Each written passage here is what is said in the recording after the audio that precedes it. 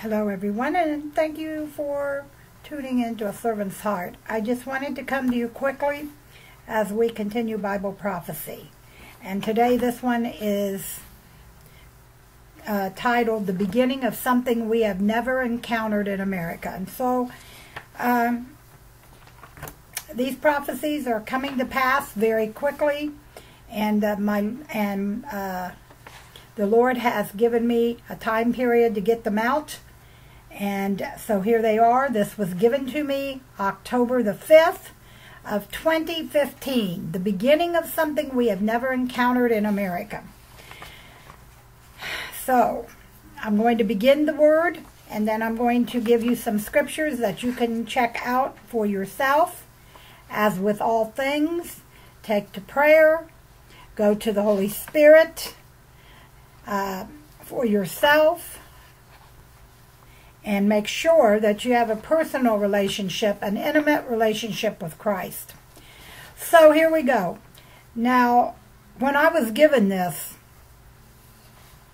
the Lord had been speaking to me quite a lot back in that time.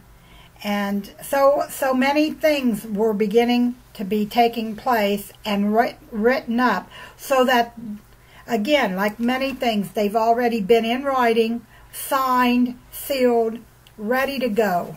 They don't have to take time to sign it and get it up. It's already there and waiting. So here we go. The abomination of desolation. These are the words and the things he gave me. Secret meetings being done. Secret rituals having already taken place. Many American citizens will be slaughtered, and the river of blood will flow, just as many in Israel will be slaughtered.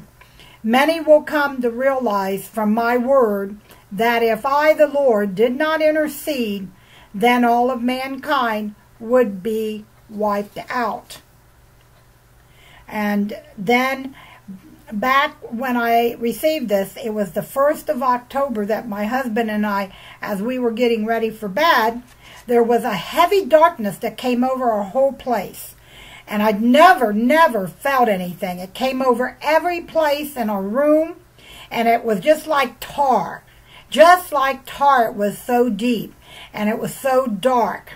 And as I was feeling this and seeing it, I jumped up, I ran out of the room, and I said to my husband, I said, I know what this is.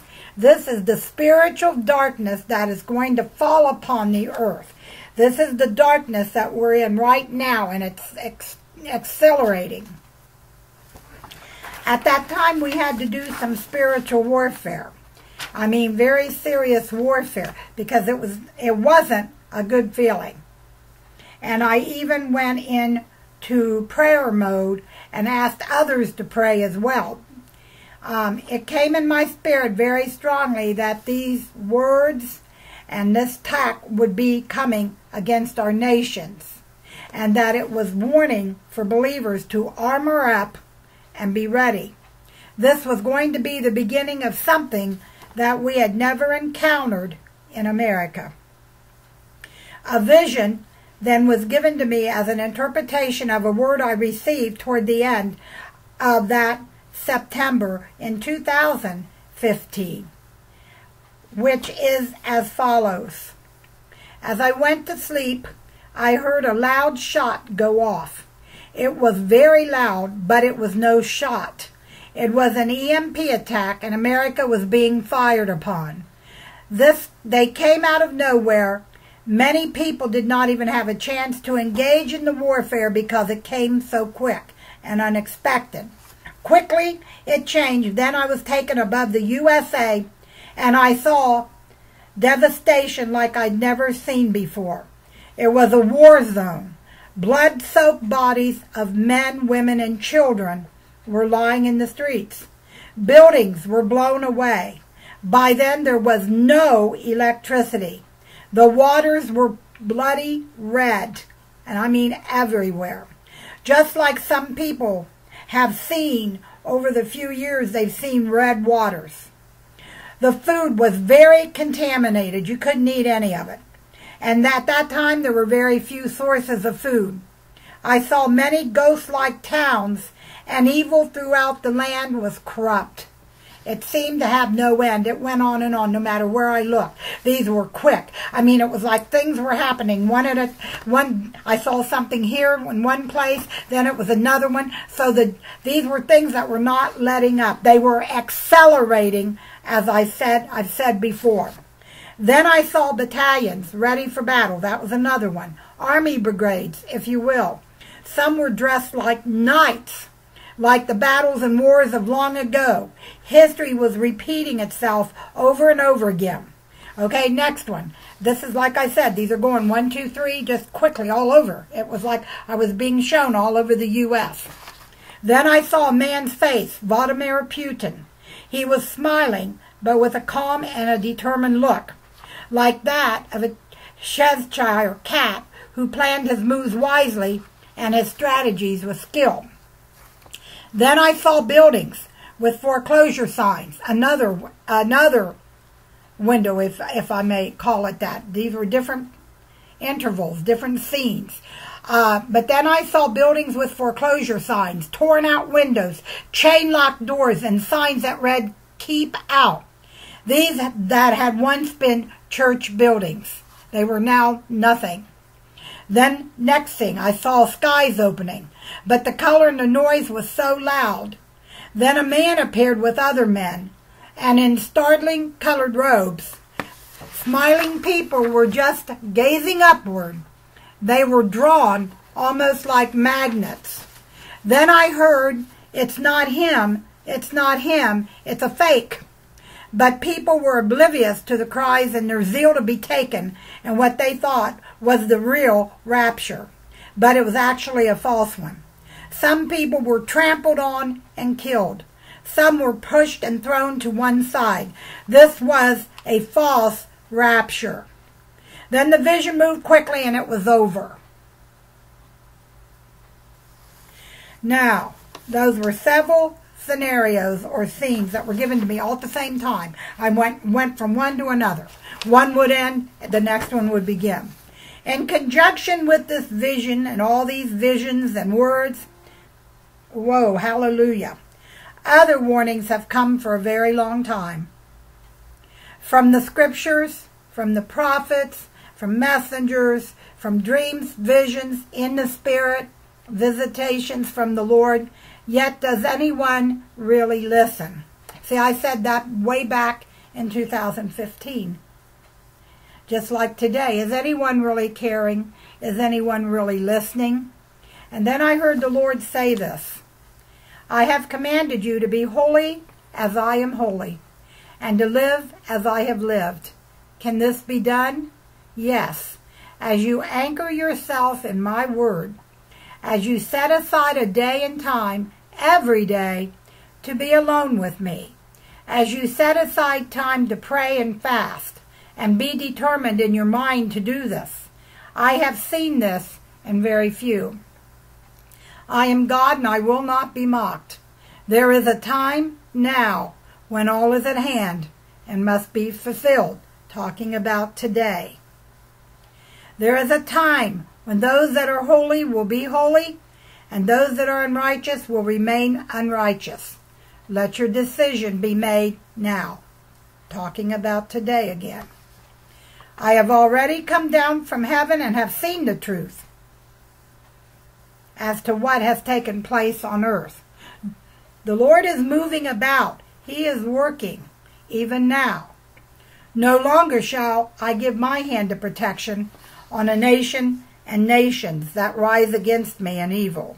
No longer will I call you blessed. Your abominations far exceed the limits of tempting me. Let me go on.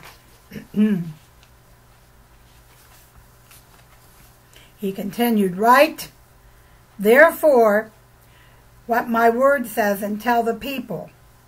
And in the first day there shall be a holy convocation. And in the seventh day there shall be a holy convocation to you. No manner of work shall be done in them say that which every man must eat. That only may be done. You may also follow up with Leviticus 23:2 and Numbers 28:26. And these scriptures are going to be, you can, if you want to go over them, you can catch them in the website. Also, you can read, I said Leviticus 23:2-3, Numbers 28-26. And then he continues. Tell the people, abortion, your unholy allegiance to an unholy nation, USA, same-sex marriage, and the rainbow, my covenant, and your drawback from my nation of Israel. These are unholy abominations. Tell the people that punishment and judgment will come now and in the days to come. I will avenge whom I will avenge, and have mercy on whom I will have mercy. Because of your own speculations, your own opinions, do you think you can make them happen? The skies will fall, the earth will shake, and every knee will bow, and every tongue will acknowledge me as Lord and Savior. Do not put your trust in what is coming and who or what is being said. Not all of it will happen like so many think. Many of you think you have it all figured out. You use my word as a tool to cause others to stumble. I call you fools. Don't you know only I can make it happen? Don't you know it is not over until I say it is? Do not try and figure all this out in your own minds, but occupy and bring the full counsel to the lowly, the unlovely, the unreachable, and the least of these.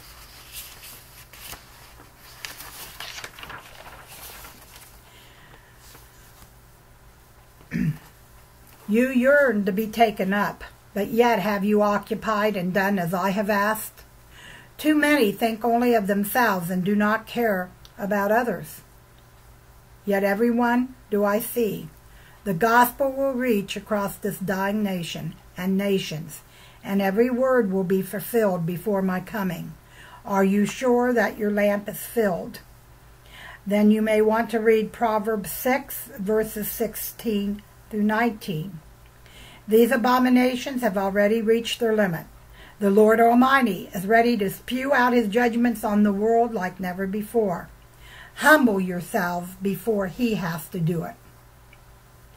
For the Lord thy God is a consuming fire, even a jealous God. That will be Deuteronomy 4:24. Also Deuteronomy 32:25. Also 2 Corinthians 13:5. The above scriptures means to examine or look at yourself. Are we counterfeits? Are we genuine believers or fakes? Retrobates comes from the Greek word adokimio, which means fakes. Will we know who is genuine and who isn't? You may also read Revelation 22:10-11. And here are the key points that came into my spirit after this. God will never leave us nor forsake us if we are truly a born-again believer. This is a heads up to start spending ample, quality, serious time alone with the Lord for the times ahead. Each of us must examine ourselves and check ourselves by confessing and talking to the Lord daily and working out our own salvation with fear and trembling. We must use our spiritual armor and do warfare. Much power is lacking in the churches today because nothing is taught about this. We leave ourselves wide open to spiritual attacks, some to which we are not aware. I leave this open that as a body of believers we need to be discipling, going out to the unlovable or to those that need to know. All of us want to go home, but again, But again, the Lord is asking us to occupy and do these things, whatever way and wherever you can and however it's set up to be able to do so. Remember where we came from. Remember originally where we came from, how we were before God came and we gave our lives to him. How did we hear about Jesus? In the same way, other people need a chance to hear as well. God is going to purify his church and put it back to its original order. Please take everything I have said to the Lord. And I'm going to make a stand here because I have known, God has told me, you know, we have to decide who we are going to serve and stand. Because right now, today, this word is just a part of many things that the Lord has given me. But I'm going to say this. We see all this. God is looking at every sin. God is looking at every life. He knows and is well aware of what is going on down here. What's going on in his church?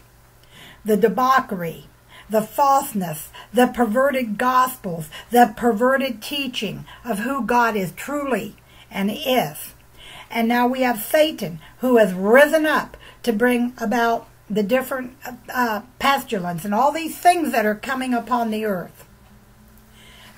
Why? Because the Lord said he wants to shame us. He wants to bring us down. He wants us to doubt and fear. He wants us to be ashamed of who we are, of the gospel. And it doesn't help any when you go out, or even when you're on the internet or wherever you are, and people falsely accuse you. They make mockery of you. They're skeptical. They gossip. They do all these things. It's a back and forth thing. There's no... It keeps going on. And God sees all this. And we wonder why, when we are being pitted against each other in the church, why the church is not able to function as it should. So this is what I say. And I'm saying this, and I hope the powers to be understand my humbleness, but at the same time my sincerity, especially over this about being shamed. Here is my stand with Christ, the Messiah, Yahushua HaMashiach. I will not be shamed into bowing down to Satan, which comes in many ways. Satan is trying to cause the people to bow down to him, to stop living for Christ, to get weary, to doubt, to get angry. And I'm saying for myself, not speaking for anyone else, everyone has a free choice. I will not be shamed into bowing to Satan or into giving in. I will not. I will not. And if you want to know some of God's power, you can also check out Isaiah chapter 40, verses 12 to 31. These were the verses given to me after this. Isaiah 42, verses 8 to 9, and Isaiah 43, verses 18 to 19. And what I want to say is also, God has been giving me the words that the path is narrowing. In other words, the gate is very narrow now. So many are not finding it. So that means we need to be seeing who we are with, who we are allowing in our lives, who we are going to allow to come into our homes, our churches, even our places of worship, whatever it is, who's going to be friends. Because some of them are truly besieged with a lot of baggage, which in this hour we're not going to be able to take care of.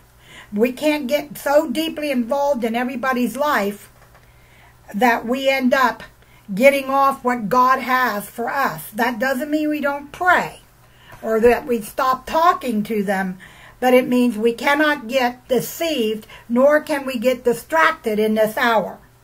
And that since the path is narrowing, that means the people, brothers and sisters, whoever it may be, loving family or not, we have to be very careful. We may have to disconnect from many people, from many videos, from many Christian meetings and organizations, even on YouTube.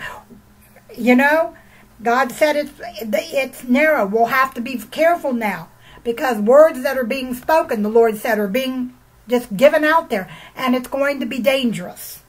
And we're putting ourselves out there. And sometimes we're doing it without being aware. So be very careful. God has been cautioning me, and I want to caution you also. Be careful about what you put out on social media. Make sure that the Lord has released it to be out there, has released you to give it. There are some things that God is giving to his prophets, giving to his messenger, whatever, that are not even to be released right now or at all. Some things are better kept to yourself because others are not ready to receive it, or they're skeptical. Don't put yourself in the line of attack so easily. The path is narrow, and you're going to have to narrow your circle of friends, brothers, sisters, loved ones, or whatever, because God is saying this connection is coming in a lot of places. Better to have a few than a whole bunch, because this isn't why we go on here to get a lot of likes or dislikes or followers. We go on here to serve God.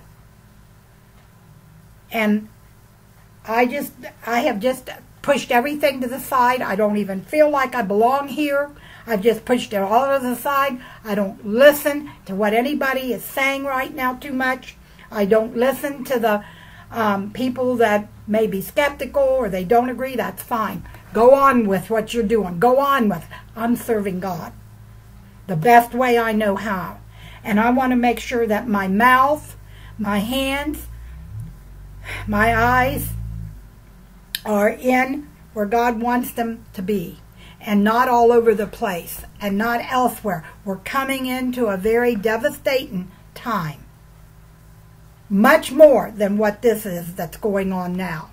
And it's very, very serious. I had a very heavy heart. Today I'm grieving because of the seriousness. I know the day of prayer is here. Many are not repenting. And God says, I am requiring, this is not an option, I am requiring national repentance. And he is not getting that. So, let it be what it is. Let it go on. God knows what is going to take place and what he's going to allow to happen and to do. All we can do is pray. Pray. Pray that you are to be where you are to be. Keep your focus on him, and don't allow anyone to take your focus off what God is doing, whether you're in ministry or not. Narrow is the path. The gate is narrow. That means God is expediting and things are happening. So I'm going to get off of here. I am not open for comments right now. I'm narrowing the comments. Maybe I will put them back on if the Lord wants, but he said narrow. Narrow all these things. So that is what I'm doing. The website is always in the description box under the video. You can contact us at will, or all our contact information is on there if you want to contact us. But I'm doing what the Lord has told me, and I am at peace now. Really, I was before, but even more so. I am at peace. And I'm going to do my best to stay that way. In fact, we're working on things. We're getting things together. I'm getting things that the Lord told us to do for the month of May, because we're not going to have access to it in the near future. So, with that all being said, I love you all. And we are praying. Any prayer requests, we are praying. God bless all of you. Until the next time, shalom.